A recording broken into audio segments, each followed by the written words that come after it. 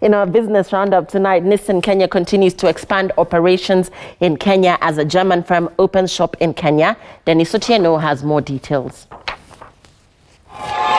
Nissan Kenya has launched a service center that will enable it to attend to more vehicles per day. The facility located at Samia Business Park along Mombasa Road can service up to 90 vehicles daily. We've ensured that only the most knowledgeable and trained technicians work on your vehicle. We are equipped with the best tools to perform at international standards. So Nissan wants to invest, Nissan is investing, Nissan is growing. We want to make Nissan vehicles a household name again in Kenya.